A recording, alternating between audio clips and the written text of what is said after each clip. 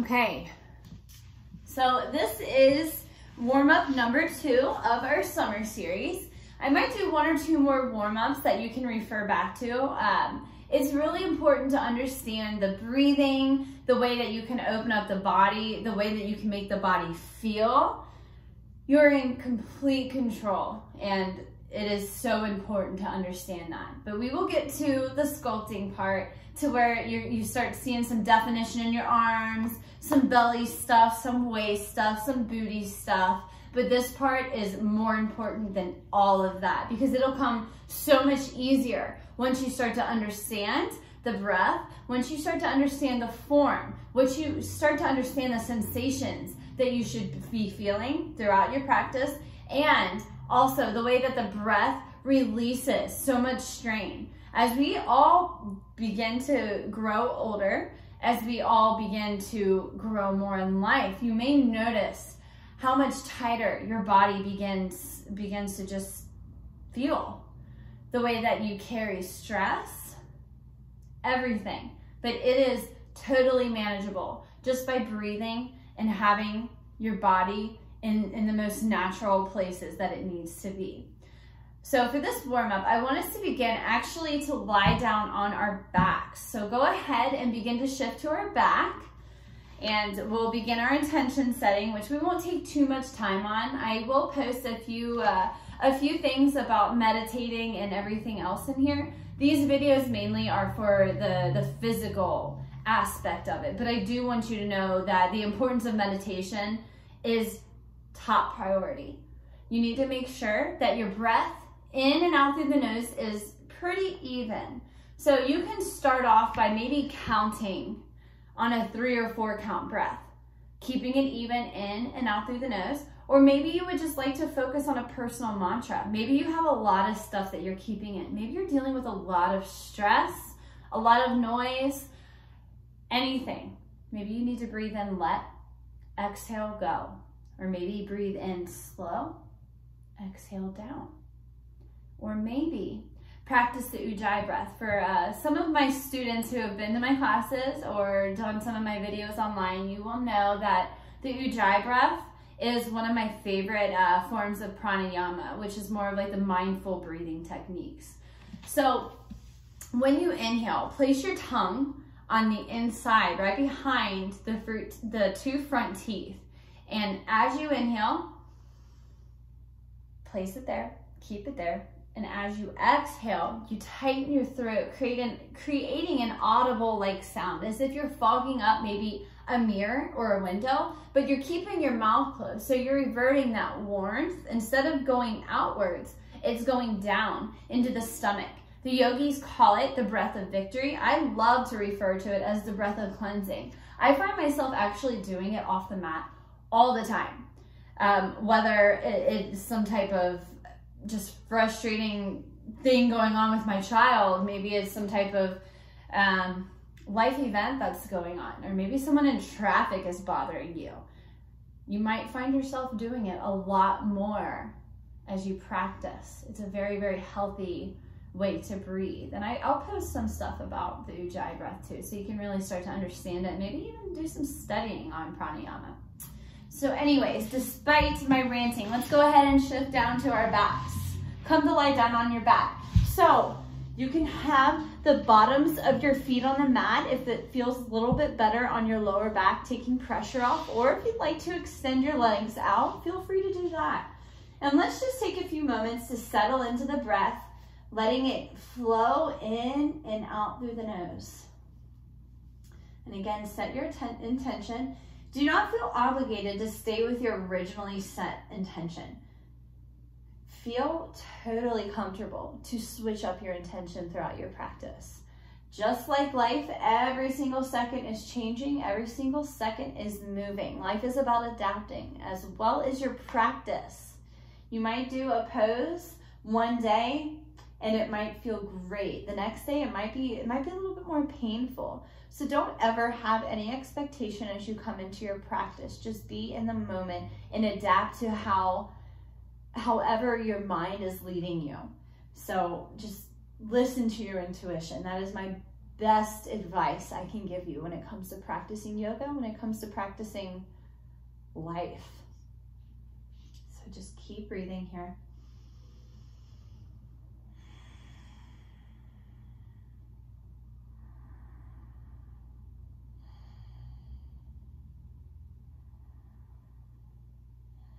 Now, as you continue that even breath, let's begin to bring the feet, if they are not extended, begin to extend them out. Point the toes towards the bottom corners of the mat. Now reach the arms and hands up to the top corners. We're creating a laying down star. So continue your even breath as you point the toes, reach the fingers, full body stretch. Take a few moments to breathe here. As you open the body, you awaken it.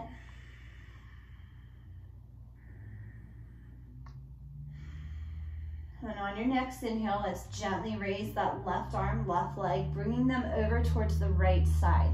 Now you're bringing that left leg over the right, crossing that left arm over the right wrist. Now, if this bothers your wrist, your arm, you feel any tingling or numbing sensation, simply raise the left arm up and out. You're still getting a very awesome stretch in the side body. Again, adapt to however it makes you feel good. No discomfort, no pain should be felt. Continue your breathing. Next, once you have your arms and legs situated, make sure your left shoulder is planted on the mat. Now, if you have your hand over towards the right and you can't keep that left shoulder planted, maybe raise the left hand up and out. They call this the banana pose, Bananasana in Sanskrit.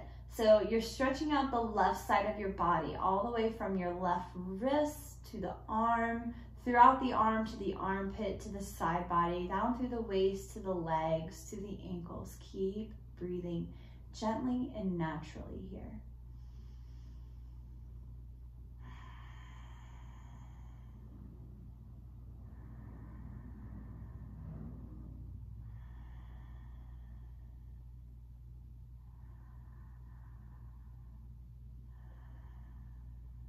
Few more even breaths.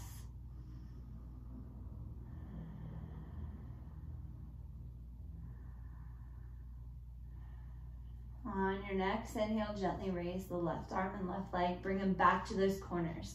Take a moment to point the fingers, reach the toes.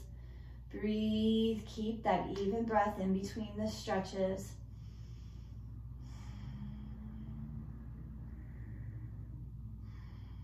On your next inhale, gently raise the right arm and right leg, bringing them over towards the left side now.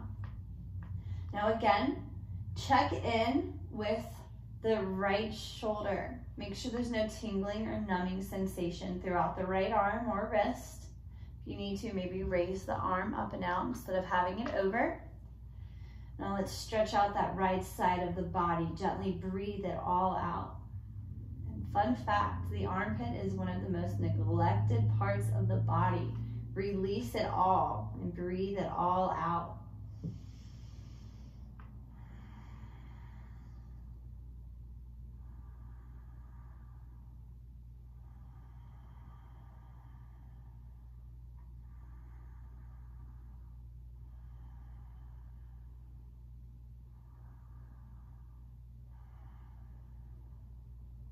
Few more breaths here. Keep that breath even, natural, flowing.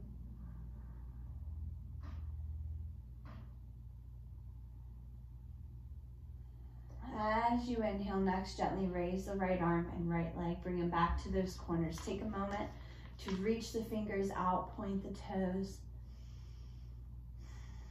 Now let's begin to bring our hands back down to our sides. And let's draw the right knee into our chest. We're gonna focus on pointing the left toes out here for a moment. We'll begin to shift that left leg here in just a moment.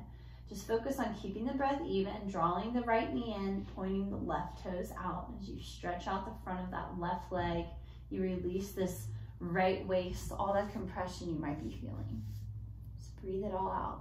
And if it bothers you to place your hands on top of your knee, maybe place them underneath this hamstring. Both ways will release that waist.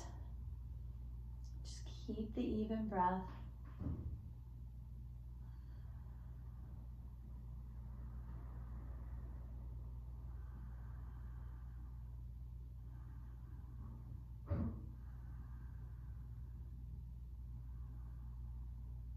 Few more even deep breaths in and out through that nose. Just let it all go.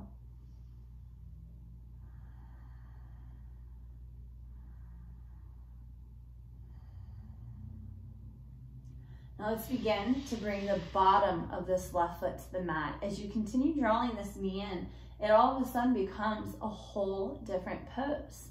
Takes pressure off of the lower back and helps you to focus a little bit more on this waist.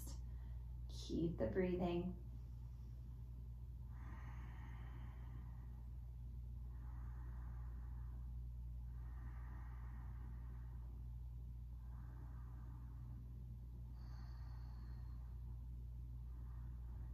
A few more even breaths here.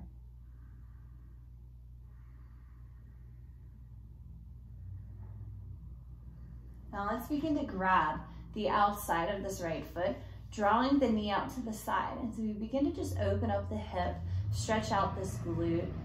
Just keep breathing gently. Again, there should be no discomfort here.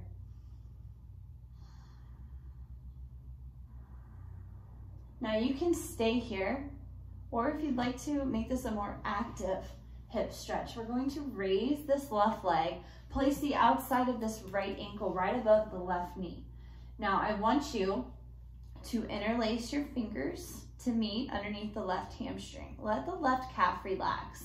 Next, we're gonna check in with this right foot right here. Make sure it's flexed. So when I say flex, it means keep the right foot straight, okay? Maintain that flexion of the foot. Now on each inhale, we're gonna draw the left knee in towards the chest, and as we exhale, use the right elbow to push this right knee out. So maintain the flexion of the foot, maintain the even breath and the movement matching the breath. So as you inhale, draw the left leg in, breathe out, push the right knee out. Keep the balance within it all. It's very neat with yoga. It's all about alignment. Starting with the breath, with the body. Keep breathing.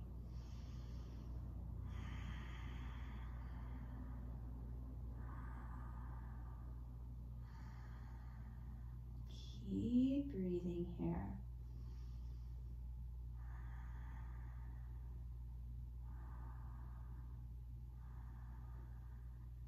A few more even, gentle breaths.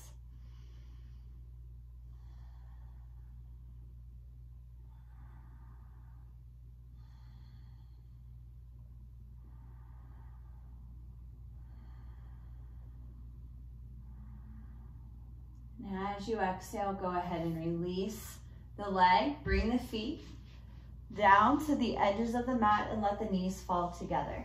Now you can extend, let's extend the arms up above the head as we open up the shoulders some more. Keep that even breath here.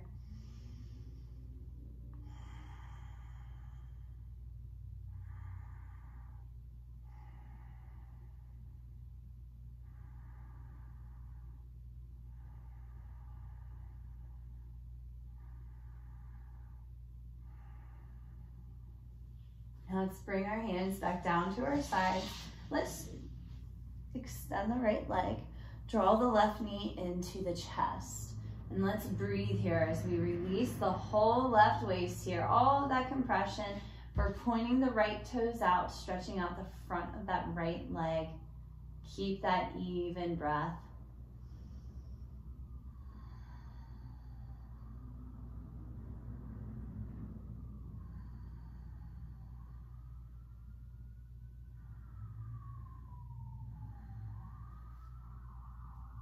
Keep breathing.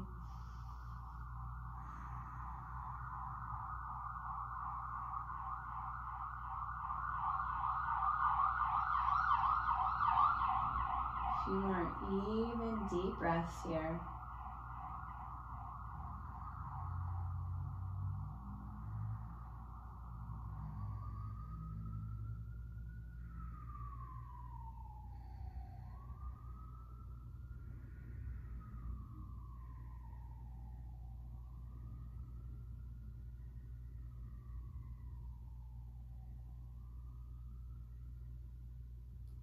Let's begin to bring the bottom of the right foot to the mat as you continue drawing that knee in. Once again, just doing a simple movement, making the pose completely different. Taking off the pressure of that lower back. Just keep breathing.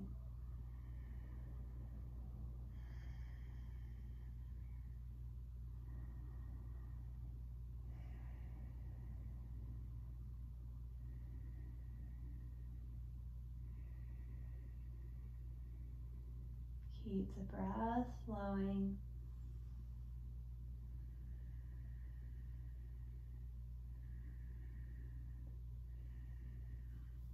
Maybe begin to grab the outside of this left foot, drawing that knee out, opening that hip, stretching out the glute. Keep the breath flowing.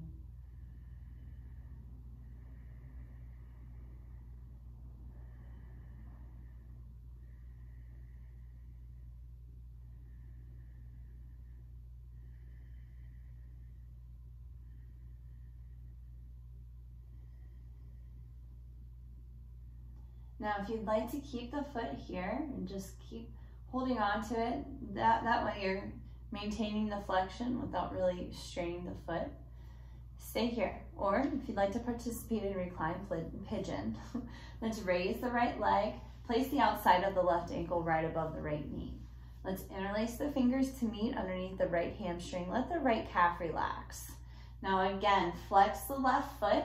As you breathe evenly, match the inhales with the drawing the right leg in. As you breathe out, push that right or that left knee out. So inhale, draw in, exhale, push out. Keep breathing. Breathe, breathe. Most important part. Keep checking in with the left foot. It might tend to get a little lazy.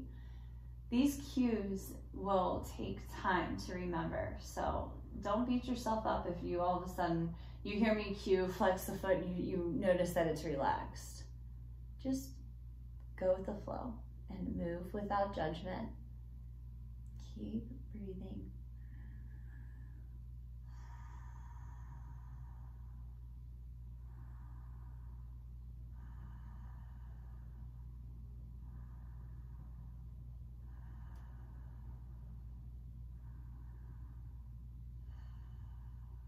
Few more breaths here.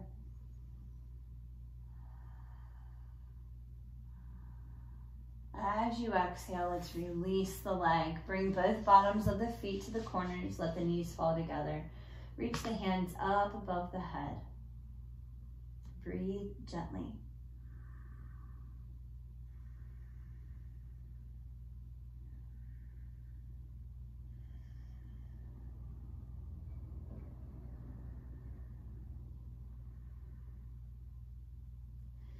Bring your hands back down to our side. Let's draw the knees into the chest and let's grab the insides of the feet. Maybe extend the legs out, maybe rock back and forth. Maybe grab the outsides of the feet and draw the knees to the outsides of the arms. So this is happy baby. Right here where I'm at is a passive happy baby. Grabbing the insides of the feet and extending the legs is more of an active. You don't have to rock around, but this is a hip opener, a complete leg stretcher on top of it. Keep breathing.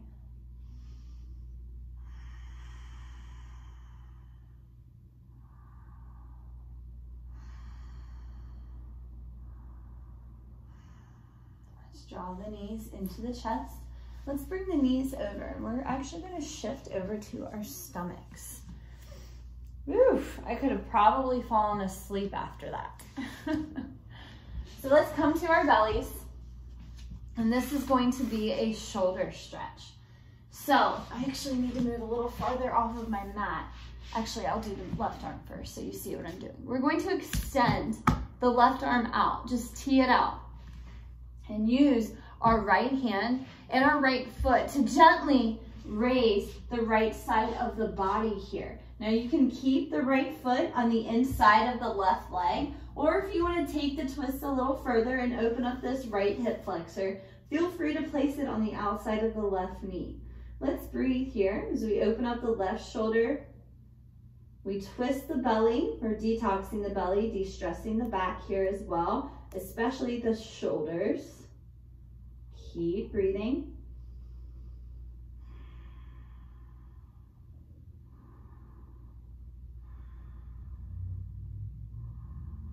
Exhale, lower down onto the forehead. Let's create a pillow with our hands. Rest the forehead and let the hips rock back and forth here.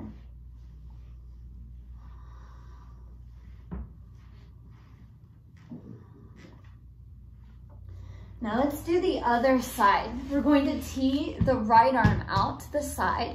Use the left hand and left foot to gently raise the left side of the body. Now you can keep the left foot on the inside of this right leg or place it on the outside. And breathe gentle, breathe even as you open up that right shoulder. Keep breathing. Open up that shoulder, detox the belly, de-stress the back. Open up the hip flexor if you do have that foot on the outside. Keep the even breath.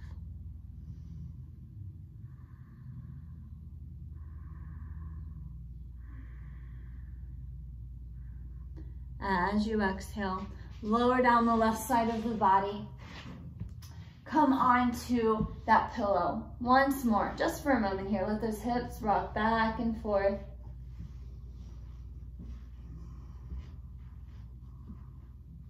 Now, I want to actually teach you this little, it's not really even a sequence, it's a movement. So we're going to shift from cobra to downward facing dog. Now, there are two ways to do cobra. First off, I want to make the biggest point here. Have the tops of your feet on the mat. Don't ever, let me shift forward so you can see what I'm doing. Don't ever have the balls of your feet planted like that. I see a lot of people doing this on YouTube and Instagram. You're gonna hurt your lower back doing that. If you keep the bottoms of your feet on the mat, you'll find relief in the lower back. You'll find yourself being able to do this back bend a little better. So, to come into, we can do low cobra or high cobra. We're gonna place our hands underneath our shoulders and keep the elbows close into the body. Now, if you wanna do low cobra, simply lift your chest just a little bit and lift the chin to open the throat. Or if you'd like to rise up into high cobra, go all the way down to the waist. The biggest point here is to have the bottoms of the tops of your feet planted and to raise your chin. So no matter if you're in low cobra or high cobra, have your chin lifted, have the tops of the feet planted, and have the elbows close into the body. So take 5 even breaths here.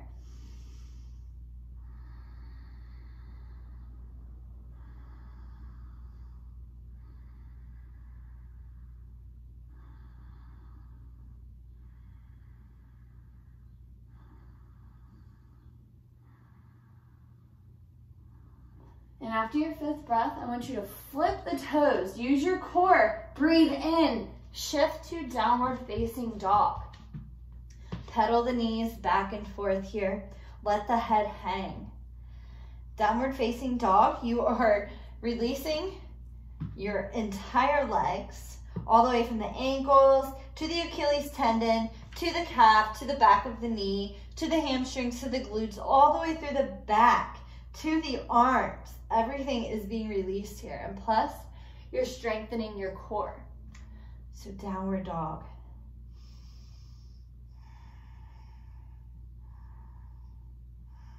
Go ahead and lower the knees. And get into a comfortable position. I did a little bit more than I anticipated for the warm-up. I apologize. I know that I said I was going to try and keep these warm-up videos to 15 minutes, but you gained a little bit more. I will definitely have probably 2 more warm-up videos to go with this series, and I'll have one of them posted tomorrow. And actually, I'll probably have both of them posted tomorrow, just depending on children and puppy stuff. But just take about, when you hit stop on this video, look at your phone, set a timer, or maybe talk to Alexa. And I want you to practice breathing even for 3 minutes. Just start off doing 3 minutes. Eventually, I'd like to get to about 6 minutes. There's a lot of brain activity that happens when someone meditates for 6 minutes or more. It's pretty magical. So if you have any questions, please feel free to message me, text me, call me, anything you need, I am here, and we are going to be our best selves, not just for summer, but beyond. But summer's a good motivator. Thank you so much for listening, and thank you for joining. Namaste.